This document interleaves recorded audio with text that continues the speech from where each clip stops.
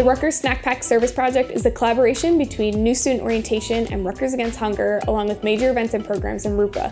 What we've done is teamed up with PlaySAFE, a summer program in New Brunswick that serves over 2,000 children, to feed them over 25,000 snack packs throughout the summer.